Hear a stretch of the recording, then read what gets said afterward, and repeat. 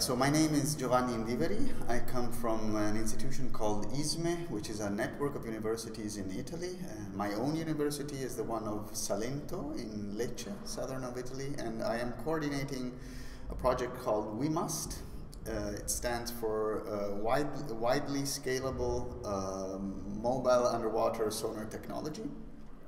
And the project is essentially about developing a system for geotechnical surveying, underwater geotechnical surveying.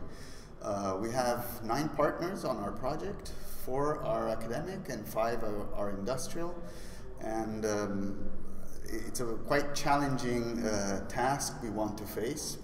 Essentially, we want to replace the conventional technology made of streamers towed by a ship with autonomous underwater vehicles. So the basic problems that we will face regard both the acoustics and the motion control capabilities of the single vehicles.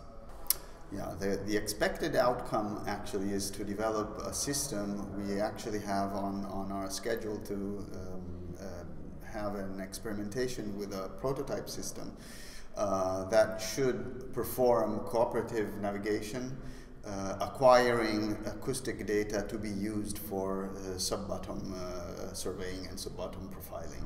So the outcome will be a system that will perform an experiment. We haven't decided yet the site. It will be either in Tuscany, Italy, or in the area of Setúbal in Portugal, to acquire data throughout the system autonomously.